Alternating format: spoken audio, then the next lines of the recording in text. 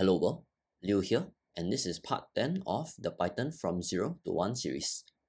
So today we'll be talking about the absolute basics of writing functions in Python. So as a start, a function is a reusable block of code that we can use again and again in our code. So let's jump right into writing a simple function. So the very first thing that we need to note is we use the def keyword, which stands for define. And after the def keyword, we write our function name. So let's say we want to write a function that finds the average of two numbers. So I'm just going to name my function average. So here, I can name my function whatever I want, as long as it's a valid Python variable name. So after my function name, which is average, I have a pair of brackets. And in between these brackets, I put my input parameters. So here, we can make our function take in any number of input parameters. But since we want our function to find the average of two numbers, let's pass in two numbers here. So number 1 and number 2. So here, once again, our average function will take in two things, number 1 and number 2. And after our close bracket, we must have a colon. And after our colon, we move on to the next line. And here, we begin writing our function body. So to find the average, we first need to find the sum of number 1 and number 2. So let's call this total is equals to number 1 plus number 2. So here, notice that I indent my line by 4 spaces. So this means that whatever I write here belongs to the function and is part of the function body. So let's say if I print 1, 2, 3 here, print 1, 2, 3 is not part of the function body because it's not indented by one level here. However, if we have one indentation here and we print 4, 5, 6, this is also not part of the function body because we have already closed the function over here. So note that whatever you want to type inside the function body has to be indented by one level like this. So next, we use the return keyword. So whatever happens on the right side of return is actually the output of the function. So here we have the sum of number 1 and number 2. But since we want to find the average, we have to divide this total by 2. So we return total divide by 2.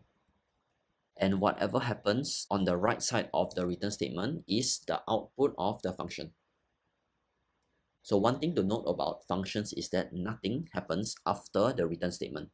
So let's say if I print 1, 2, 3 here, this line will never run because it is after the return statement, which means that there's no point in writing this line. So let's delete it.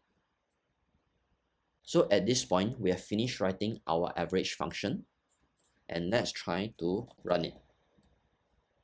So after we run it, we realize nothing will happen. And that is because we define a function for us to use, but we haven't used it yet. So in order to make our function do something, we have to first call it. So let's try to find the average of 4 and 5. So let's create a variable first. And here we are going to call our function. So to call the function, we need the function name, average. So let's put average here. And after the function name, we need to have an open and close bracket. And in between this open and close bracket, we need to ensure that the parameters are correct. So here our function is defined to take in number 1 and number 2. So when we call our function, we know that our function must take in two numbers. So let's say I put in 4 and 5. So with this average bracket 4, 5 bracket, we have called our function successfully. And whatever that is returned by the function will be stored in the variable x. So if we print x, and let's run this again, we will get 4.5, which is the correct average value between 4 and 5. So here, let's change this to 7. So now if I run this again, I'm going to get 5.5, which is the correct average value between 4 and 7. So one good thing about functions is that we can call it multiple times.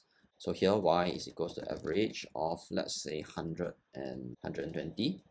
And let's print y. And if we run this, we'll get 5.5 and 110.0. Similarly, we can call this another time too. But now let's just print the average directly. So let's say 100 and 0. So if we run this, we'll get 5.5, 110.0, and 50.0. So here, this function takes in 2 arguments, but we can also write functions that take in 0, 1, 3, and so on arguments. So let's get rid of all this and let's write a couple of different functions.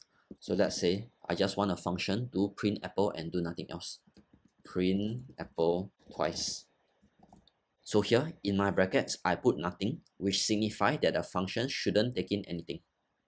And here, I print apple twice. And next, I'm going to call my function. So print apple twice. And to call my function, I need to have the open and close brackets. And inside my open and close brackets, I put nothing because in my function definition, there's nothing here. And if I run this, I'm simply going to print apple twice. And if I call this function, let's say 2 more times, I'm going to print apple 6 times. So this function takes in 0 arguments. So next, let's write a function that takes in 1 argument. So add 10 to x. So here, add 10 is our function name, and our function will simply take in a number and add 10 to it. So here we put a number as x in our open and close bracket, and in our return statement, we simply return x plus 10. Takes in 1 argument. And similarly, let's say x is equals to add 10, let's say add 10 to 3. And if we print x, we will get 13. So here, we put only 3 into the open and close brackets when calling our function because we define our function to take in only 1 argument. So next, let's write an average function that takes in 3 arguments. So here we define average, and let's take in a, b, and c. So here, note that a, b, and c are simply variable names for the scope of the function. So here I'm going to return a plus b plus c divide by 3. So in this case, our function takes in 3 arguments, a, b, and c. And inside the function body, we will add a, b, and c together and divide by 3 to get the average of a, b, and c. So when we call this function, so let's say x is equals to average of 4, 5, and 6. And if we print x, we'll simply get 5.0. So here, note that we have 4, 5, 6 here because in our function definition, we define our function to take in 3 numbers. Also, you might have noticed that I used the average name here again. So this function will actually override this function if it has the exact same name. So thanks for watching, and hopefully this was clear and easy to understand. See you in the next one.